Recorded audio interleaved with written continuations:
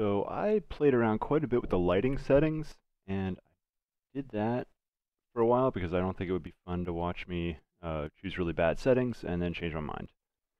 So what I did here is I turned off the scene lighting is not being used. So this should look kind of similar to the layout before.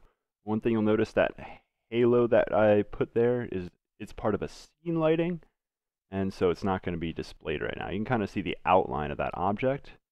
One thing I did to the geometry, I basically tripled the size of the arena. I moved these two pickups further apart and this guy further away. And you'll see what I did with the lighting as soon as I hit play.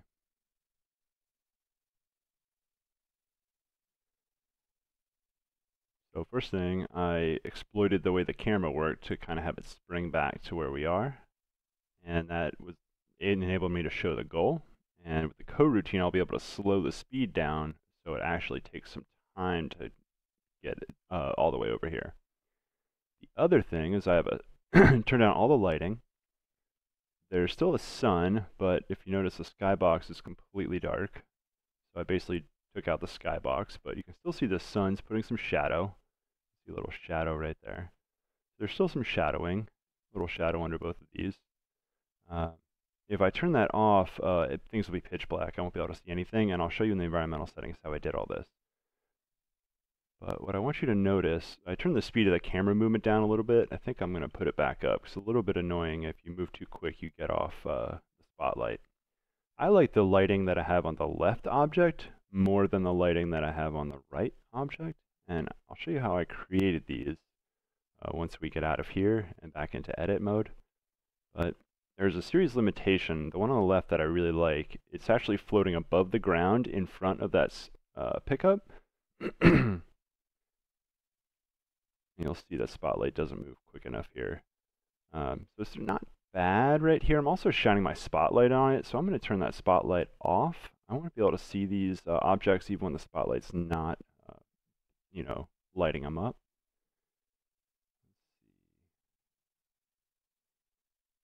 I put the spotlight on the main camera, and I'll go back. Didn't turn it off. There we go. Now you can see that it doesn't really, I have to bring that light that's on the other side, I have to bring it on the close side of the pickup on the right. So I have to move that light around. It looks fine when I'm on the lit side, but when I'm on the dark side, it's not so good. So I just need to have that light basically move. It needs to move every time the ball moves. So basically every update. It has to know the ball, and it has to know the position of the pickup, and I'm basically going to position it in between the two, but very close to the pickup. So we're going to do that. I don't really like the other lighting that I tried to move it above. I don't know, it's okay. It just doesn't really, I would need to enable the shadow as well. So I'm going to go with option on the left. All right, things I changed around. I told you what I did to the scene. Now for the actual lighting, you can see here in the lighting panel, skybox material, I chose the default, and I just went to background right here, and it's really bright in this room, but it appears either black or very dark, something blue, but dark anyways, and flat. So I don't want the background to do any distracting. There's a tiny design on the floor. I'm okay with that. Let's look at the way I lit everything. I'm going to click back into, this is scene lighting right here. The main camera is where I hit add component, light, and light right there. I did a spotlight. I have it right at the camera, so it's actually not aiming at the ball right now, because what I did with the camera is I moved the camera way over to here. So at the beginning of the game, basically you're looking at the end goal, and then what's going to happen is the camera's going to rubber band back to where the player is. I did this by moving the camera rig. Wow, this is a lot.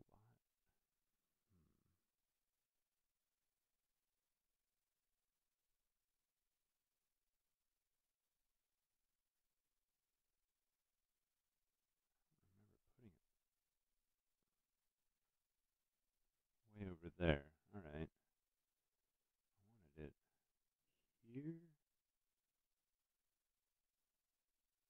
I want to have a big view of that, and then zoom back to the not quite.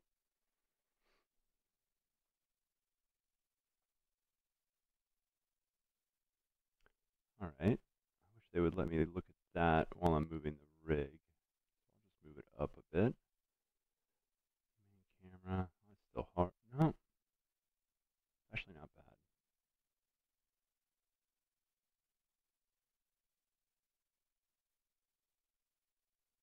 Maybe that'll be a good start. Still too low.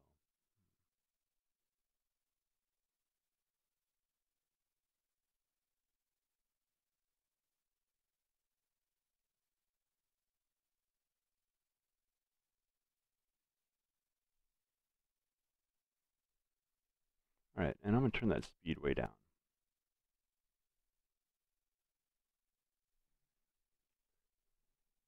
Let's get crazy. 0.05 is 20 times slower. I want to see where it really starts at. Oh, it's the clipping. That's why it looks horrible. I could try to start it obnoxiously high up. That might help. It'll drop slowly. That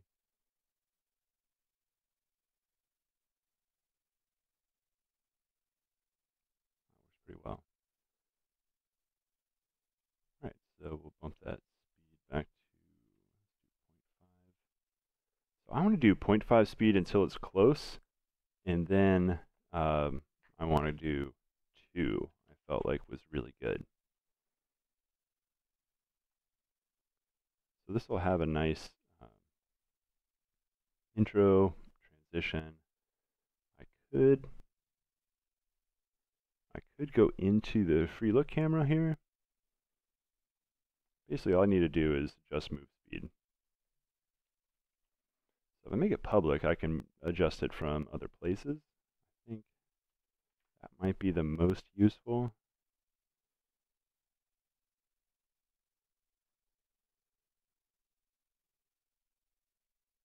I just made that public.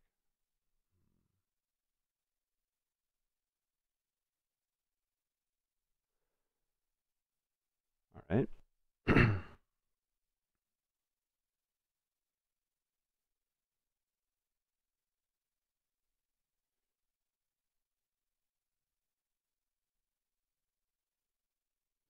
Looking for rotations. I'm looking for an offset. Probably not here.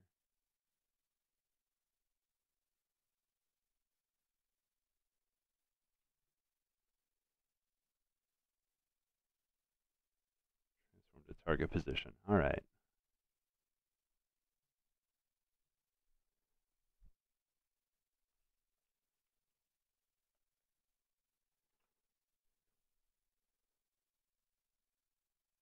So we need to know when it's close to the player. All right. So we're going to, unfortunately, have to. I could either set a timer or I could check on the update. I hate to do it in the update. Let's set a timer. That's much better. So we're going to go with the pickup option that we did here, timing run coroutine.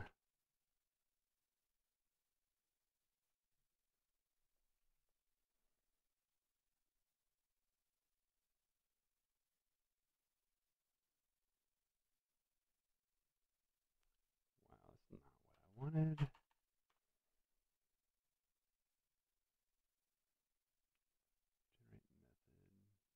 There we go.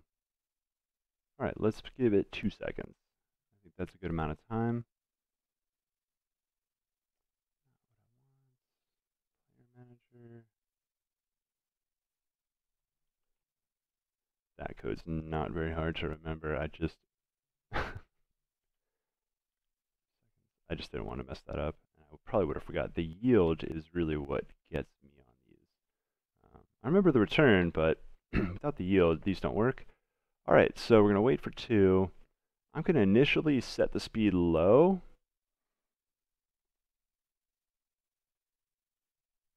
here's where I'm going to go.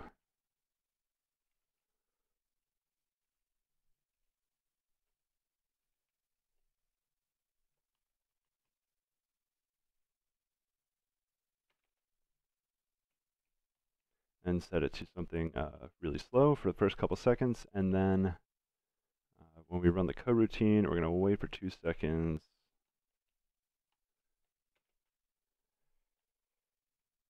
All right, we got a slight problem. We overwrote the move speed value. So all we're going to do is just make another move speed.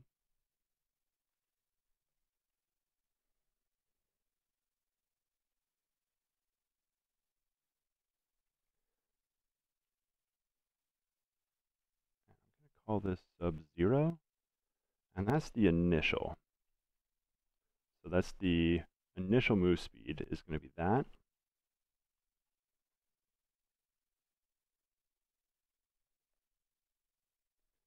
All right, so we got initial move speed. We also need a current as well. Now, if we don't switch back and forth, we won't need a current. All right.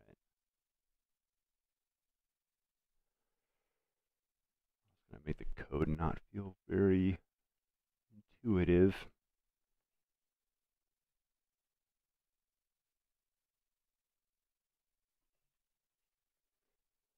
All right, so I'm going to overwrite the move speed 0 with the other move speed, and that'll happen after 2 seconds.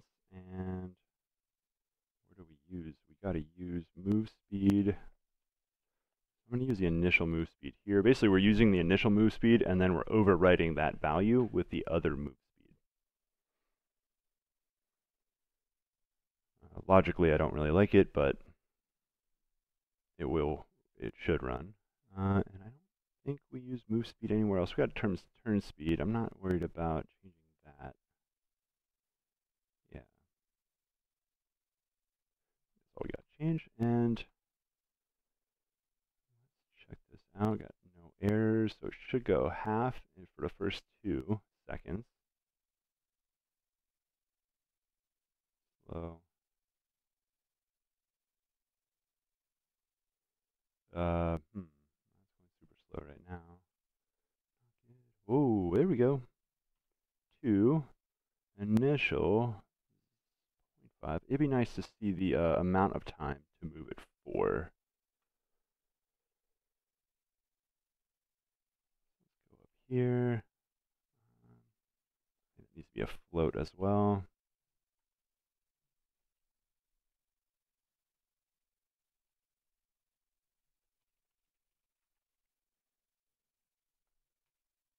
Let's call it slow move duration. And 2 seems reasonable.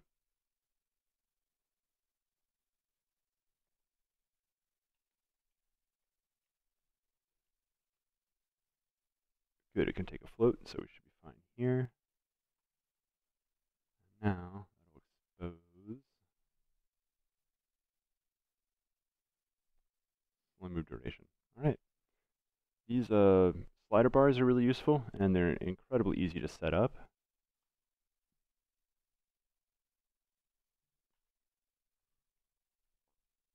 They do exactly what you think. There's really not much to say about them.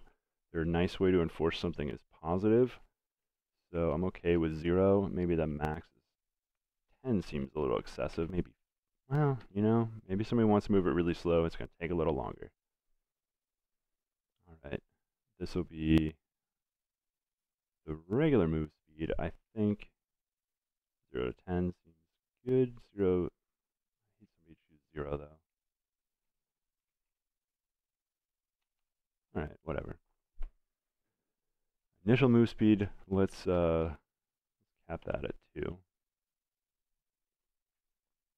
this will throw those little slider bars all around.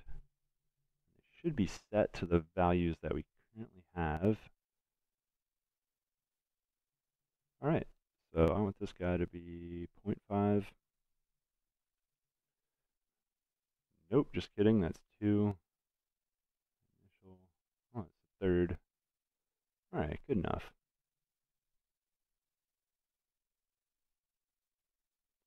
2 seconds it goes slow, and then boom, fast. Now it doesn't have a smooth transition, but that's all right.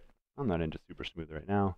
Let's get this light, and you can't really see where in the right position. And one thing that really annoyed me, I'd like the halo to shrink with the flash right there. Where's the player? There it is. Too much. All right, I need to close a lot of this down. We got some serious issues because I couldn't put the light inside the better pickup, and actually we can now from what I'm about to do. All right.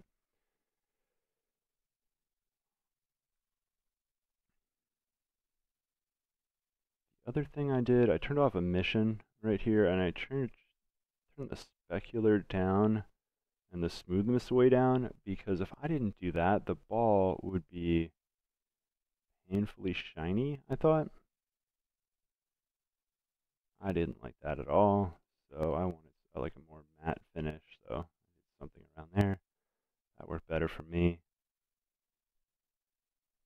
All right, let's get this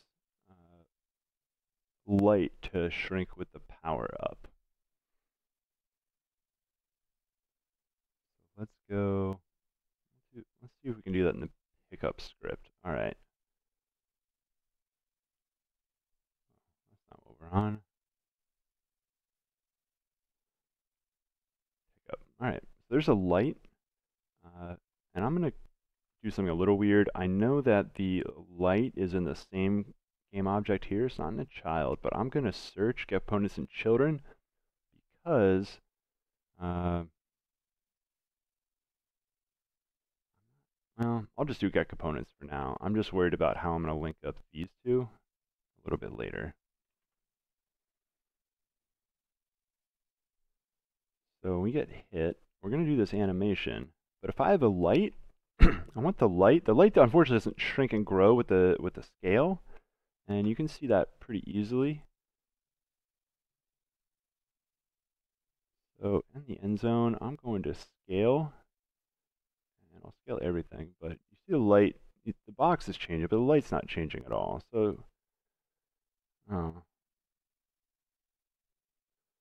the light didn't change. So it's independent of scale. The way you change the light is the range. So boom, bigger, smaller, etc. So I need to get to this range right here.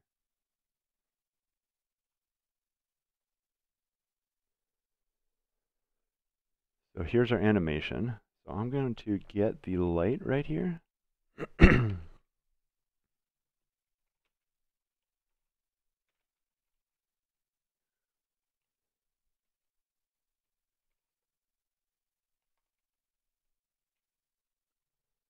And if I don't have a light, it's null. So I'm going to need to run a test for that every single time, unfortunately.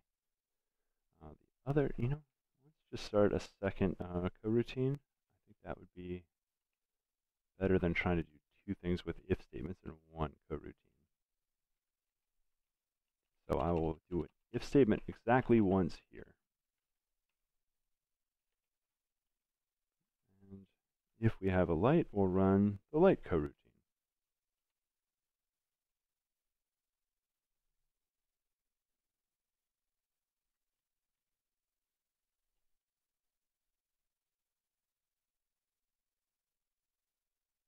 Wow, this is definitely not where it should be.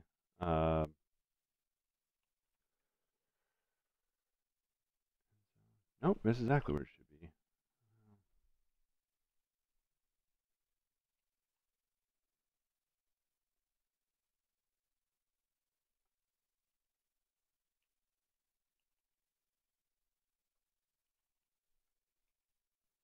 So regardless, I am going to very soon put a light on a pickup. So I don't want to tie it to either one of these right here. And if you're nervous about that there's no code here, don't be. That logic was handled in Player Manager.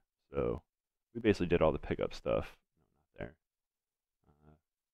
We called pickup hit, and then the only thing we really did to React was that code that we already wrote. So we don't need the any actual code for pickup here. So we're really just going to see if there's a light. You could go, not equal to null, but then they'll tell you, oh, you should just say if light. That works just the exact same. So we're going to call light timer. Of course, doesn't exist, but it will in a second. All right, super similar to what I did here. They should run basically completely in parallel. So what you wouldn't want to do is adjust something in one that you wanted to look at in the other. So even though the floats I and I, that's okay. They're local variables, so they're not going to conflict. But what I don't want to change around is transform local scale probably in both places. And that's okay, because what I'm going to do is mess with that light that I have. So here's the light up here. I'm going to use it in more places. So all I need to do is declare the light up here. And then I can access it in my light timer. All right, let's see what lights are all about. I think it was intensity is what we wanted. And this is a float you can get and set. So I need to know the initial.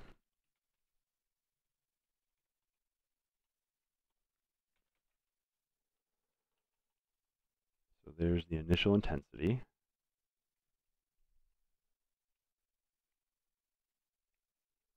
So I don't need to multiply by a unit vector, because what we're going to be messing with is basically just a float.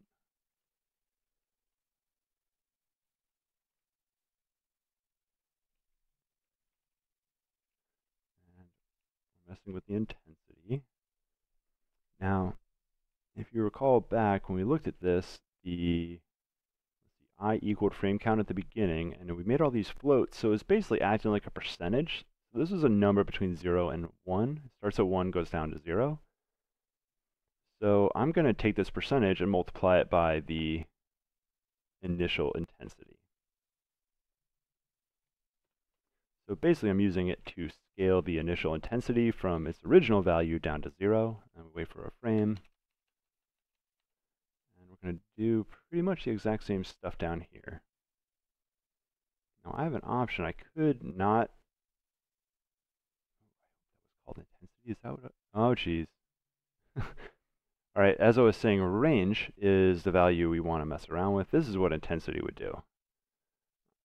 Kind of cool, actually, but definitely not what I was thinking. It will make this really big, and just looking at the way that looks, maybe when it gets... That's a lot of math. I think maybe when the range is big, the intensity should be shrunk, but I don't know. Let's just mess with the intensity, or the, wow, as range.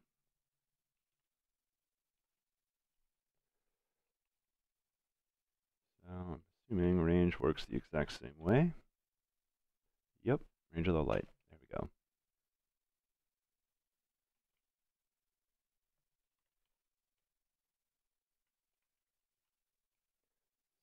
So this seems like it's going to be needed everywhere else, and I'm pretty sure my logic is solid.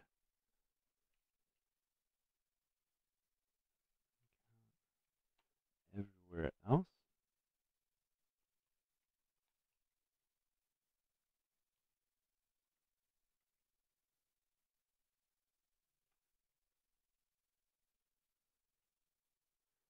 I don't want to do this twice, so I'm going to, the light is kind of the optional animation. The one down here, animation, is the one that should get called no matter what. Yeah, right here. It's guaranteed we run animation, and then light timer, maybe, maybe not. So this light timer shouldn't do anything that's super important. That should be done in animation. The only thing that's, I would say, super important is the set active to false. That needs to happen, or else the object will still hang around. All right, I think we're ready to check this out.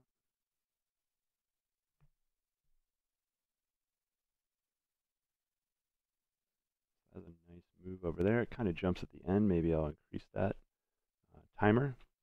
The speed seems pretty good. So this should go small, big. All right. The only problem was we exited level before we got to see the animation finish. That is easy to correct. That's in Player Manager. I don't think I made that accessible. There we go.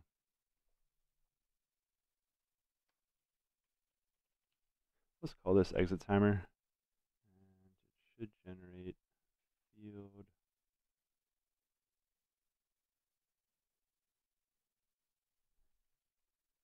We'll just keep with the theme of this file. We're basically making all this stuff public here. Exit timer equals 3.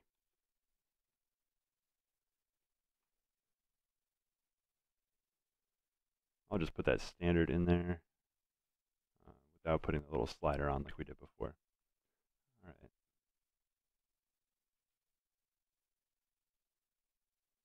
So after this, we're going to, good enough.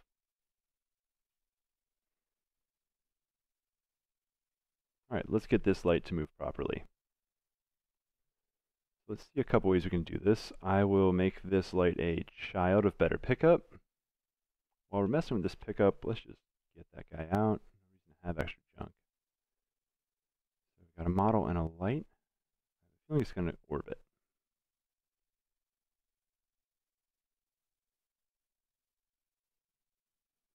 So this light is a point light, so it doesn't really matter what direction it faces. So I don't really care about the rotation of it, but the position is super important. You can kind of see it's basically orbiting is what's happening. You can't see the light itself, but you can see the effect that it has, kind of in some pattern, kind of like this. It's going below the floor and then above it. Shadows are turned off, so it lights the cube when it's even below the floor. You can watch it right there. All right, so basically, I'm going to have to change its position. And I want to change its position right before the scene is rendered. I'm going to use better pickup.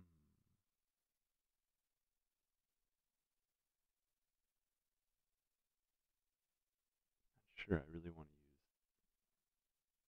I'm going to need an update method right here.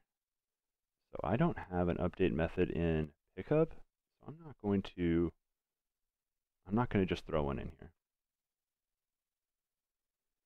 What I'm going to do is just add a new script. I want it to end up in this folder, so that's why we're going to add it right here.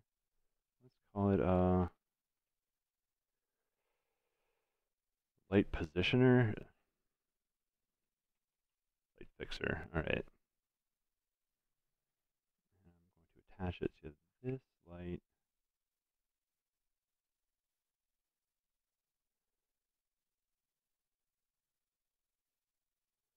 All right. What I want it to do is position the light between the player or the ball and this pickup right here. So I'm going to get the vector from the player, from the pickup to the player. It'll be player minus pickup to get that vector, and then I'm going to normalize it. So I'm going to need the player.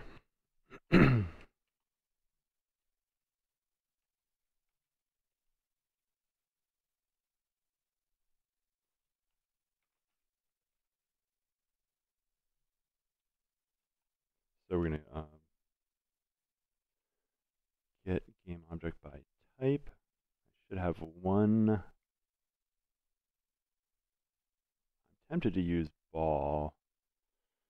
I'm going to go with player manager though.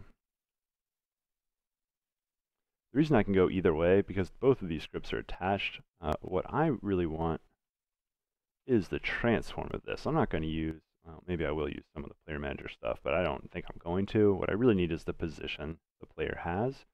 So that's why I called this a transform.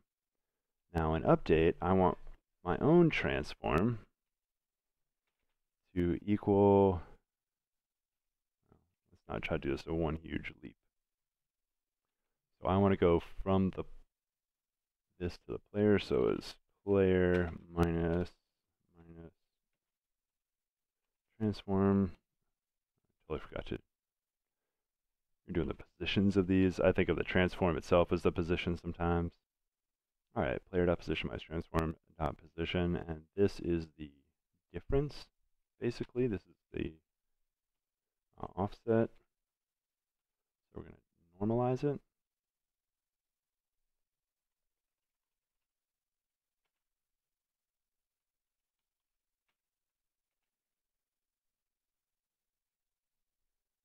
And then we're going to go from the other thing we're going to need is the pickups. We're going to get that. It'll just be our parents transform. That'll be easy.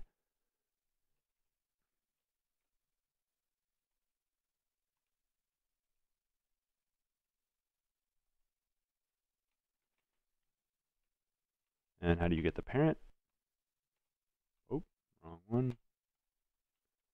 There we go. So we're going to go with the pickup position plus this offset. It was already normalized. I think I want to move it to, pretty happy with the way it looked here. Try to estimate how far apart these items are. All right, I'm going to try to move the light to the center of the cube.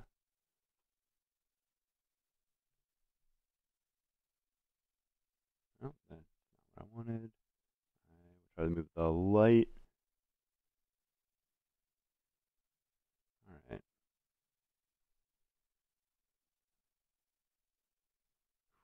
So I'm going to estimate that 1.3 maybe, 1.4, that distance right there. Let's do 1.5.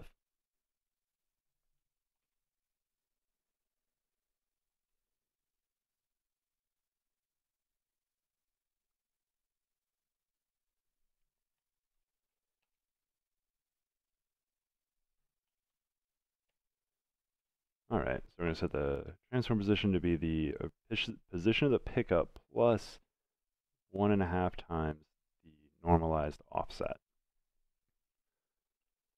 So I really try to minimize what I'm doing down here.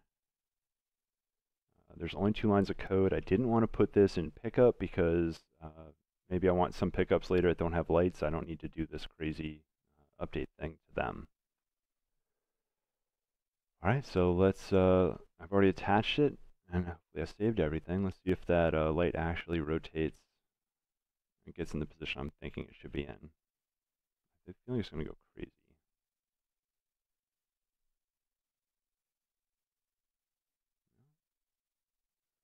Does not look like it's going crazy. That's good. I am selected on the light right here, so it's rotation 0, 0, 0.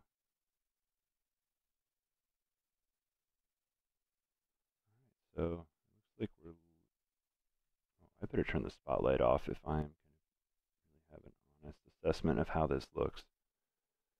All right. So it appears I can see it at every angle. All right, I'm happy with the way it looks. I turned off that spotlight in play mode, so it's not going to mess us up. It's a great time to duration. I think I want to go even 4 on this. If you shrink your initial move speed, you're going to need to increase your duration. 4 seconds should be enough time to spring back. Obviously, there's a wall in the way. That's not going to work so well. Maybe even get crazy and hit 6. All right.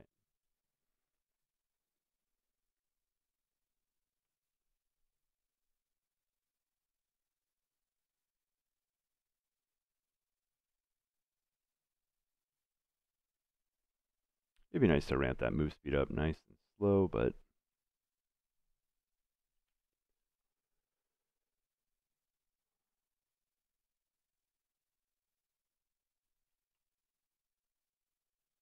yeah, we won't do that. All right, so I think this is pretty good.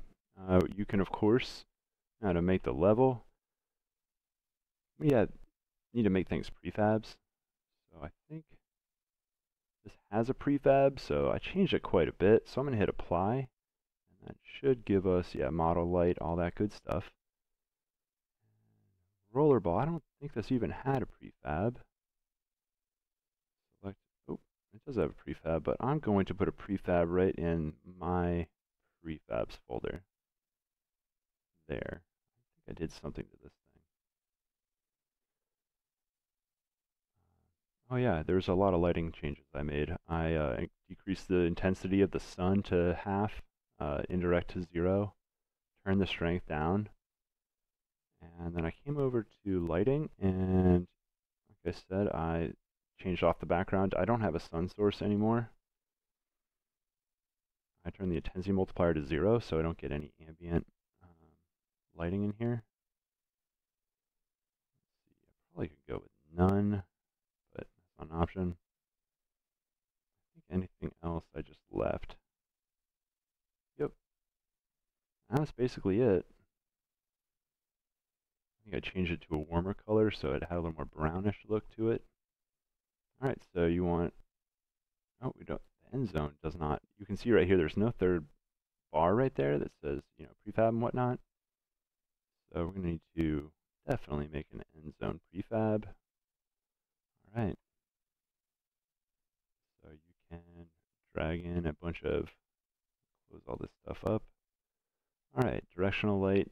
I am happy to put this into, I called that walls. Alright, so here's a great time. Start organizing.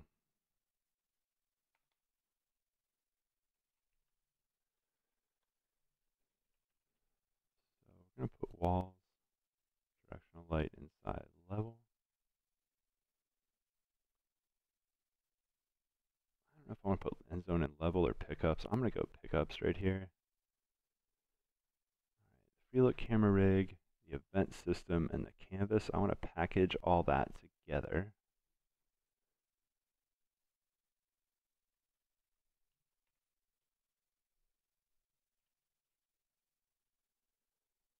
Let's call these helpers. They're things I'm not going to edit that much. Maybe we'll edit the canvas quite a bit at some point later in time. We're not going to do it right now. Alright, this looks a lot nicer to me. I'm going to drop the stuff I really want to focus on to the bottom here. I don't need to probably look at helpers much. Alright. So I think I can navigate this a lot more quickly now. Open that guy. Alright, so duplicate a bunch of these. Spread them around.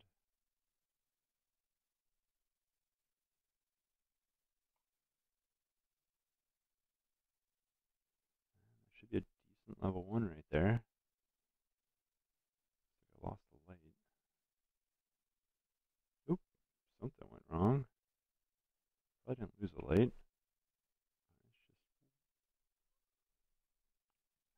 the world did that one?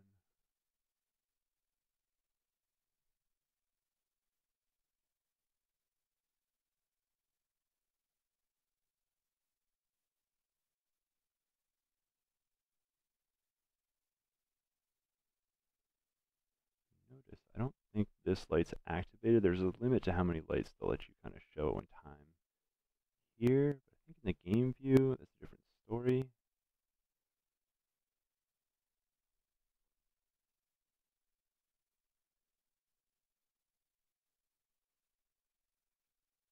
Ooh, that looks horrible.